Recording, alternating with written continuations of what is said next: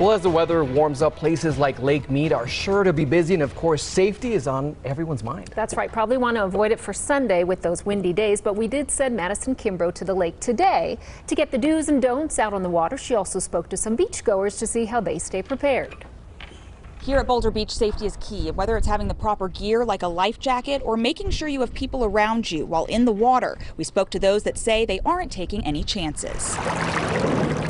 Families from all over are expected to gather here at Lake Mead for Mother's Day weekend. Here's a tip. Leave the pool toys at home. They can easily fly away, especially with the wind expected for this weekend. Also make sure to wear bright or reflective colors to make it easy for people and other boaters to see you while swimming.